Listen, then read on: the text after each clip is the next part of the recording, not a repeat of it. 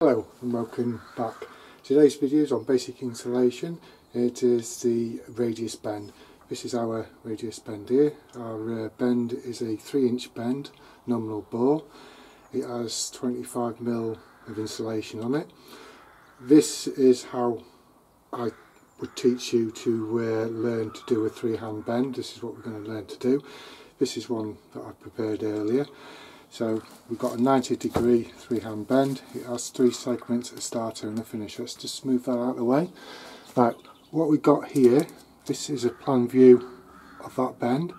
So what we got the centre radius here. It's 4.5-inch centre radius, and that's this line here. So it comes from here, centre on your dividers, work it out, put the diameter on there and there. So this represents your insulation, this dashed line here. And this is the start of our bend, this is the finish of our bend, and this is the inside radius and this is the outside radius. So what we've done is we've made it from the inside radius, so we're taking it from here, put on 4.5, drawn it in, and then put on the diameter and mark that out. So let's turn this around and learn how to make it. First of all, this is the pipe. So as you can see, if we just put that on there, you can see that fits perfectly into our plan view. The insulation on either side and our divisions going through for our cuts. So move that out of the way. The stainless steel pipe, yes, it's covered in aluminium foil, and this is to protect the pipe from the insulation because it mixes with the sweat and grease on your hands and can cause corrosion, believe it or not. So the spec now is on stainless steel and copper. You cover the pipe with foil and then you insulate over the top. Right, so let's move that out of the way. And this is how we'd use this plan view here. We take our tape measure. This is our first segment divided into 2 here. So we've got a starter and a finisher. So what you'd do is just measure up to the top of that line there. In this case we have 4 5/8. So on your section, measure in 4 5/8. Just there, mark it off. Use your trusted pad saw and just put in a line so you can see it, and then measure in the other side for your throat. We've got 3 5/8, so just measure in 3 5/8 there,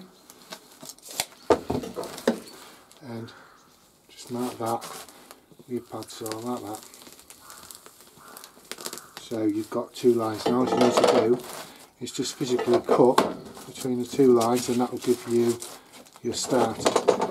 So you just cut between the 2 lines,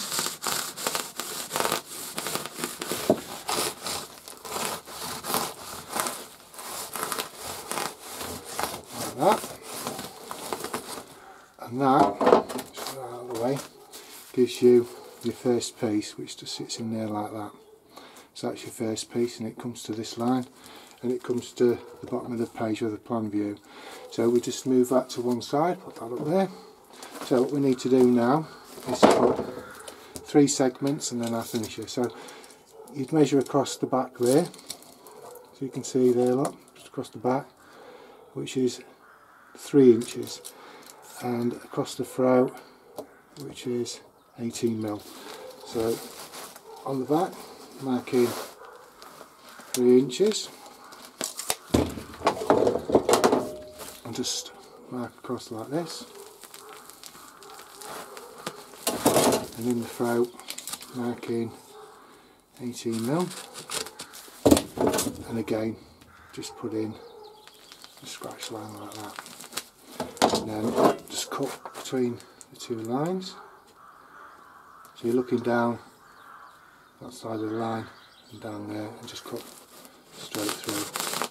You notice with the insulation saw you don't get any mess, so you know they really are a good saw to have. They're really good for cutting mineral wool, which is what we're doing today. So that represents our segment there, and as you can see it fits perfectly on the plan view. So we just move that up the top there, and what we need to do now is do another one of those. So on the back, measure in 3 inches, put in about 3 inches, and put in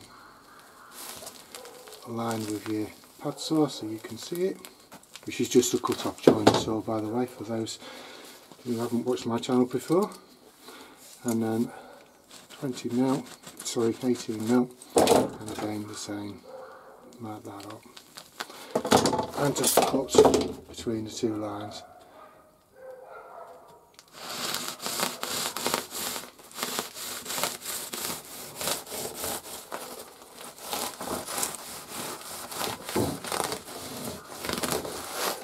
Again, we'll just offer that to the plan view so you can see. Absolutely perfect, fits lovely between the lines. So we've got 2 segments now and our starter, so we can see our bend is really coming along. So let's move them out of the way, and we need to cut another segment. So let's get that done. So that again, that's 3 inches on the back, so just mark across 3 inches, put in a cut line, like that. And again on the throat, 18mm, and again put in your cut line. You can't see that in the camera view. I've got a marker pen here. I'll just mark that on so you can actually see it. I should have done that from the beginning. So that's our cut line going there, and the other one is just there. So there's our cut line, so you can actually see them. I'm not sure if you could see that, I don't think you could. So we just cut between the 2 lines again, like that.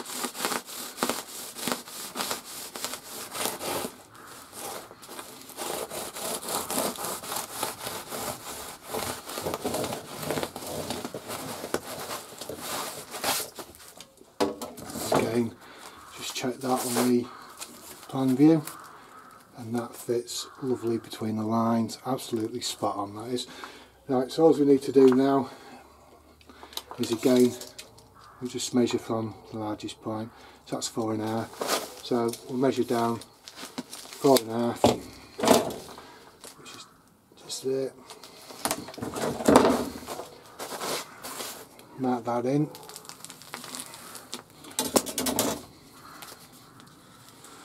Our cut line there, and we just need to cut that off. So we'll cut that off,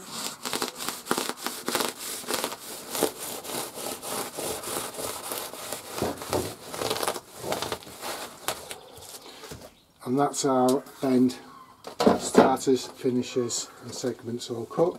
So what we'll do now is we'll fit them to the pipe.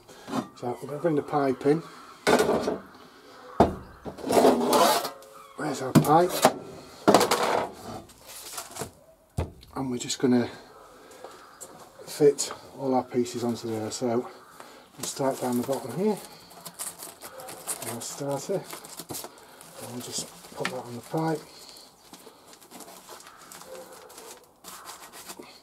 and what we'll do is we'll just secure that with a bit of foil tape,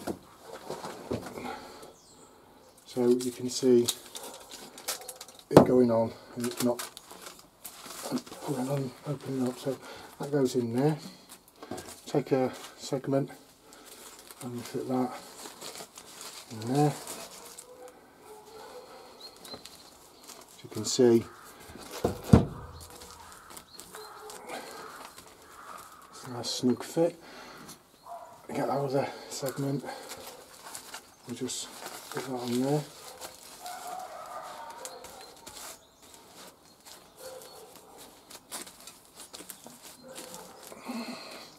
On our next segment.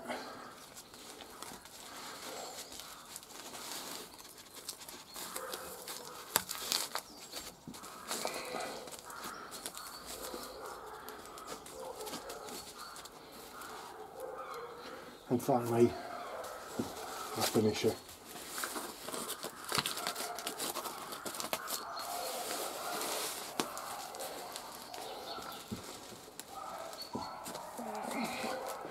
So then you take the foil tape and go across all the seams like this.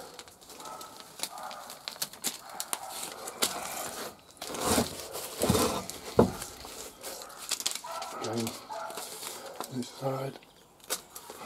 Normally you'd have this tied to your waist, but today, just for convenience, I'm just doing this in my hands, just to demonstrate.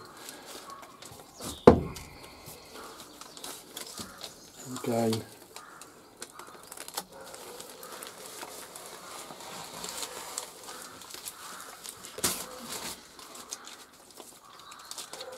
and finally this seam.